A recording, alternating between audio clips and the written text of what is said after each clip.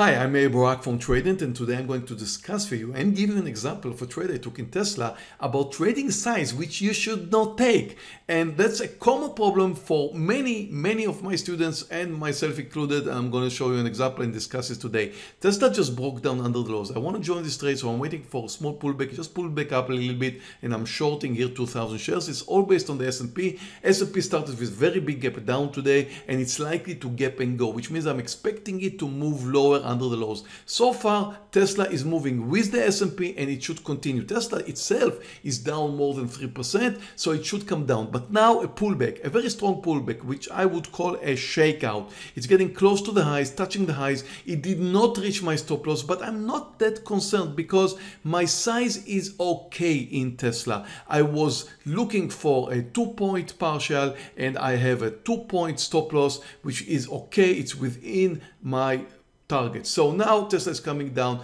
I'm up 3 grand. It's getting to the point where I would like to take my partial. Took my partial right now, left 200 shares. It's not my only trade. I've got NTES, and as you can see, I'm up $1,600 here. And look at the S&P. The S&P did exactly what I anticipated. It came down under the lows. That's a valid gap and go trade. Now that was my first trade in Tesla. Now Tesla is approaching the point where I think it should continue coming down. So I'm thinking about adding another 1,000 shares to my Tesla short, and I will be adding right here 1,000 shares. Now I'm short 1,200 shares. I had 200 shares for my previous trade, left over my partial, left me with 200 shares, and now I'm short 1,200 shares. So again, Tesla is trending low, nothing wrong about that. I'm expecting it to continue with the trend, and again, I'm watching the S&P. I've got a red candle at the S&P, so I'm expecting the S&P to move lower. So that's a valid trade in my opinion. I'm expecting it to succeed. But the fact is, Tesla just kept going sideways.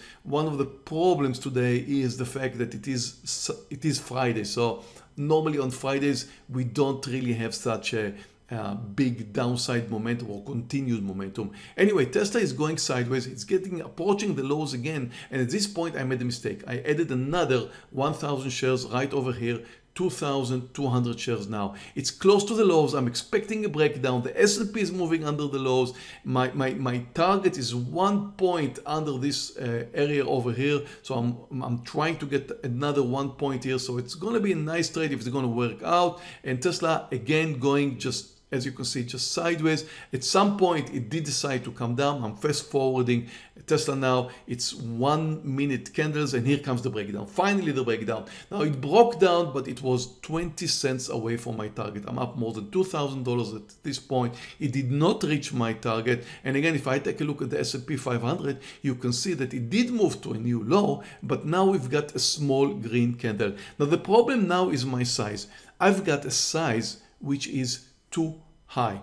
Now take a look at my P&L today. I'm up $4,000, over $4,000. My previous trade in Tesla, I earned $2,700. I don't have a big profit cushion. And at that point, when I was adding to Tesla, I took a big risk by actually moving to red territory. If I'm going to give Tesla the opportunity to move up 2 points from my entry point, I could end up in red today. And that's not something a trader should do. I did this mistake.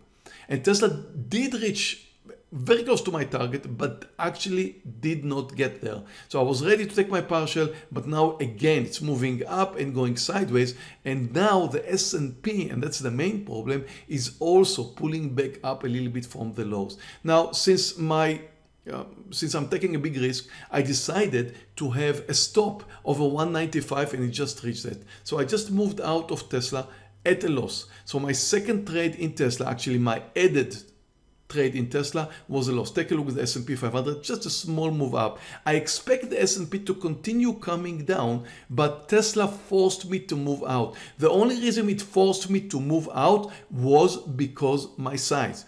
I did not use the right technical analysis rules. This was no longer a technical trade. It was based on my quantity. I did not have the profit cushion to hold 2,200 shares of Tesla.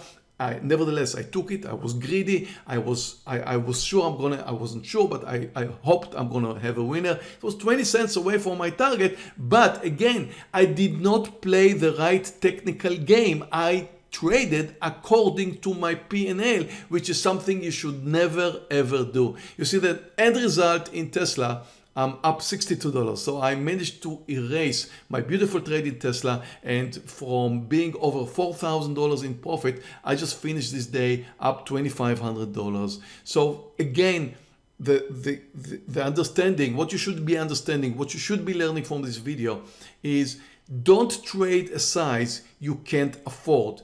If you trade a size you can't afford, if you add to the size at the point where you shouldn't, then you no longer play the right technical games. Then your trades are based more on your size than on the right technical behavior. And you know what? The market did continue to come down. And you know what? Tesla did continue to come down. I had a losing trade in Tesla because I added too much size. So think about that. There's a lot of implications to adding size. That's just one of them. That's just one of them. You can think about risk reward. You can think about technical analysis. You can think about a lot of things.